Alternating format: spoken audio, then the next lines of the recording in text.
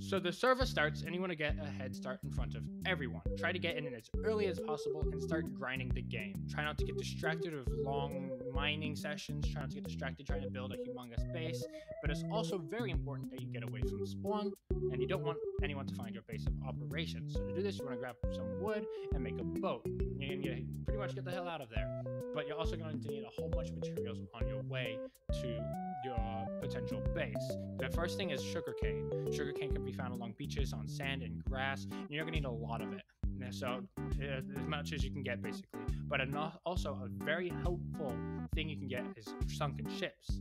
Sunken ships can give you buried treasure maps, and if you do find those, go seek them out and get the treasure within them. But they can also give you iron, coal, emeralds, food, and all sorts of whatnot. That'll be very helpful for this strategy. Now, you would preferably want to place your base of operations in a village. And here I found an oak village nearby, and this is going to be pretty much very essential to your strategy to be able to get on top of the economy. And you want to get very basic tools here to be able to enter the nether. This would be iron armor, some food, some weapons, and to get those you might need to go mining, try to find a cave, or if you really need to, you can just mine straight down through a small staircase.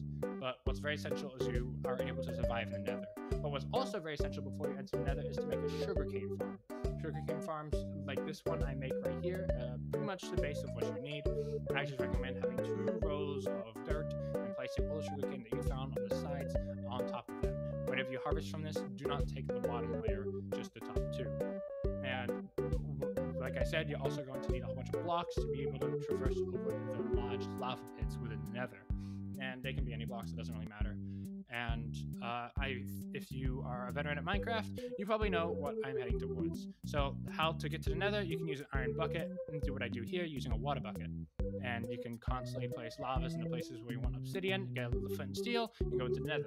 Hopefully you'll get a good spawn. I did not get a very good spawn here. I was in a cave full of lava. But if you don't know what we're going through, we're going to a nether fortress. You just want to explore, go over lava pits, but eventually you'll come across one like I did right here. As you do so, you want to find 2 things. The first thing is a blaze spawner, which is the most essential part, and optional, you can find the maze, but I highly suggest you find it. Now, if you don't know where I'm going, you gotta kill the blazes. I'd recommend you get enough to be able to make a few potions, and optionally, you would want to get enough to be able to enter the end, so maybe around 10 or 12 is a good amount to get. You can get less if you think you can, though. And you want to kill a whole bunch of blazes. Be careful not to die, of course. And if you really need to, you can bring some golden apples if you really need to. But, of course, you can enter the maze and get a whole bunch of supplies, diamonds, more armor, some gold, very helpful. But what you also might want to grab while you're in those mazes is some nether wart. It can only be found here, and other than some bastions, but also leave one behind just in case. So you can kind of just go back to spawn. Now, if keep inventory is on and your spawn is set, you can just kill yourself by jumping into a pit of lava. But if not, you'd have to return to the portal to get into the village. Now, may I remind you to subscribe and like this video if you want to grow. And what you have to do back at your village is start setting up the farm. You want to grab all of the workbenches, including the smithing table, the saw blade, the grindstone, the fletching table, the cartography table, the blast furnace, the smoker, a barrel, a composter, and a loom. I butchered those, I swear. And you want to build what I'm building right here. You want to start with some fences with some blocks around them so that something can get in but can't get out. Next, you would have to place your workbenches inside of the thing, and villagers will come in to get a job and can't get out. After you have enough, you can kill all the green ones. These are called nitwits. They don't take jobs, but make sure not to kill them like I do here, because it'll up the prices. And eventually you want to make a roof to make your job significantly easier for the future. This will help you a lot. And now you can get rid of the blocks around it, but you would also need to get in. So here's a few ways to get in that villagers can't get out. You can use trapdoors on a roof so you can get in and can't get out. This is the way I use personally, putting a fence on top of a mat on top of a fence so you can get in and out. You can also use ladders. Villagers are not very good at going up and down ladders at all. And you can also just use a very small parkour jump so that they won't want to go through that. Next, you have to separate them like I do here. You can use slabs or trapdoors, but trapdoors are easier in my opinion, but they cost more wood. And afterwards, you would have to sanction out a small thing behind them, or you can just make a new portion of this farm like I do here, and also make a roof. This part is really essential to the function. You can also get rid of the fences in between there because this section is for zombifying your villagers. And that's the goal. Eventually at night, you're gonna have to get a zombie, bring him into the farm, and isolate one zombie with each villager. This will help you significantly in the future, trust me. And with this, you can break the obstacles in the way of the zombie to the villager so that the villagers will be infected by the zombies.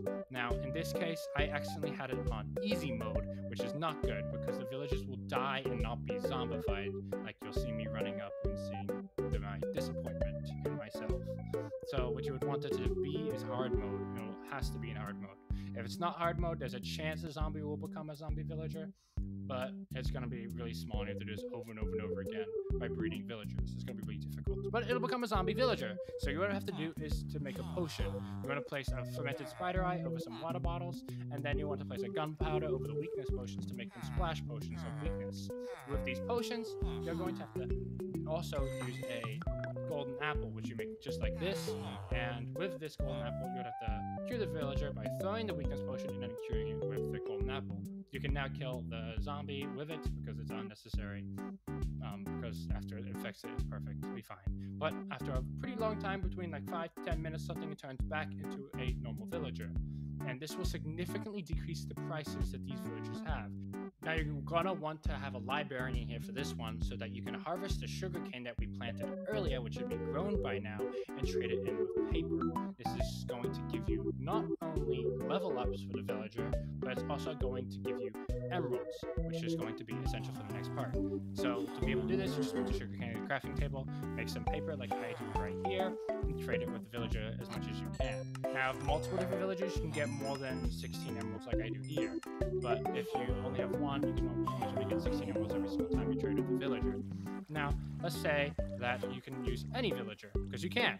And with the librarian like I had previously, you can use paper for the enchanting books and the name tag, but there's also other villagers like the cleric here, which you can get bottles of enchanting. Weaponsmiths can give you diamond axes and diamond swords, but most importantly, armorers can give you diamond armor for 1 emerald each piece, which is very, very helpful. Now, to be able to get mending books, which is also a very, very hard thing to get in Minecraft, you can simply get one of these villagers which have low trades and constantly start replacing a lectern. And eventually, there's a very small chance that the book that you will sell is a mending book. And when it is a mending book, like I get right here, you can continue these steps and be able to get that mending book for really, really cheap. Now, of course, pretend you didn't have any villagers whatsoever, no village or anything. You got just pretty much unlucky. Then you have one solution, and that solution is to get a naturally spawning zombie villager. And he's a little rare, but pretty much it's the same steps after infecting the zombie.